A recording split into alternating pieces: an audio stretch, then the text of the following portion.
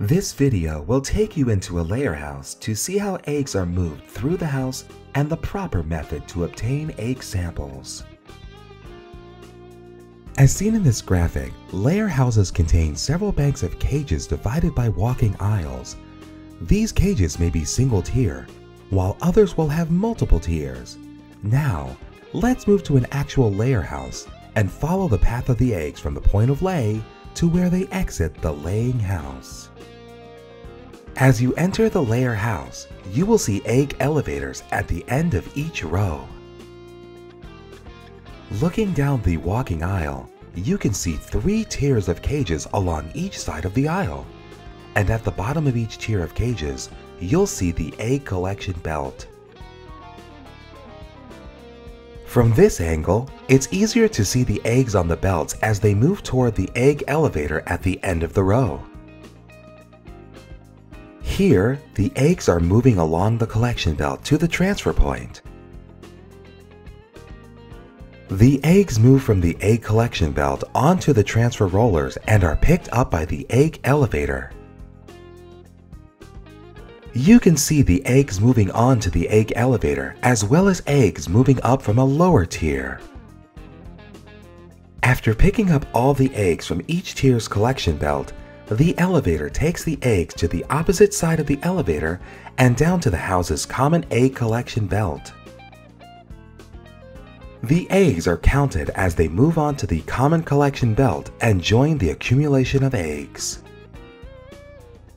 The eggs you see in front of the eggs being dropped off from the elevators come from previous elevator rows and, in some cases, from other houses in the production facility.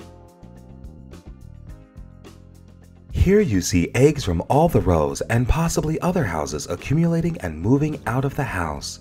This belt continues through all the houses and into the packing area. There are a number of things needed to properly take egg samples. Some of the sampling materials need to be packed to take into the layer house, and other samples need to be packed and made available in tubs outside the layer house. This is a list of the materials that need to be packed into tubs and made available outside the layer house.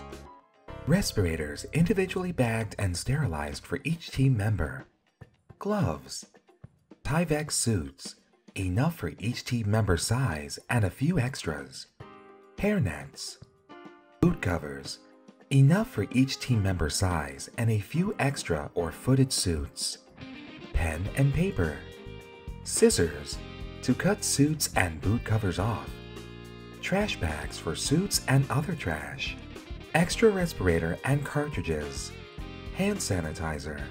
Paper towels. Ethanol spray bottle to clean masks and shoes between houses. Hand wipes.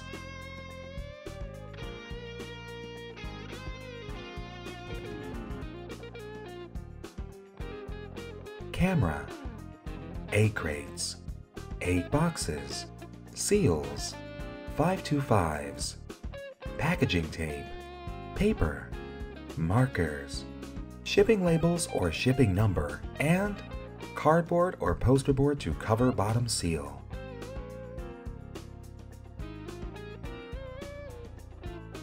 In addition to the supplies that are packed in tubs and left just outside the layer house, there are a few supplies that you will need to have in your car. The list you see is what you should have available in your car. Ice chest with water and snacks. Bucket with bleach spray.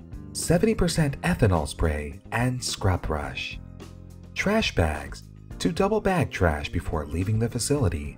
Do not allow this bag to go in-house or touch the ground. Although housing systems that utilize cages vary in design, the concept for sampling is the same. As seen in this graphic, layer houses contain several banks of cages divided by walking aisles. These cages may be single tier, while other houses will have multiple tier systems. Note the numbering system for the rows and tiers. When taking egg samples, a total of 1,080 eggs will be collected. You divide the total number of eggs to be sampled, 1,080, by the number of rows in the house, in this case 6. Therefore, you collect 180 eggs from each of the 6 rows. In the example shown, you have 3 tiers on each row. You divide the number of eggs for each row, 180, by the number of tiers, 3, which means you collect 60 eggs from each tier. Note that at the end of a row, there are 2 cages, one on each side of the row, for each tier. Therefore, you collect 30 eggs, one flat, of eggs from each side of the row for each tier. With this plan in mind, let's go inside a high-rise layer house and see where we collect these samples. Using this example, you will need to take 42 flats and 3 boxes into each house.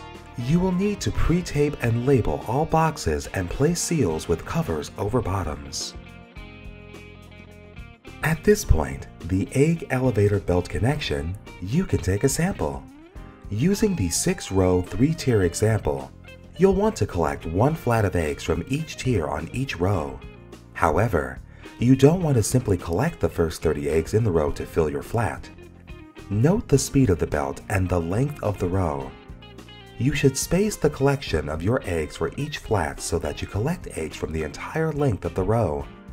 In high-rise and conventional egg housing systems, this would probably mean collecting 1 out of every 20 to 30 eggs moving across the collection point at the end of the belt as it transfers eggs to the elevator. This number, 20 to 30, will be very different when collecting eggs from belts in aviary housing systems. In manual conventional housing systems, there are no egg belts to collect the eggs.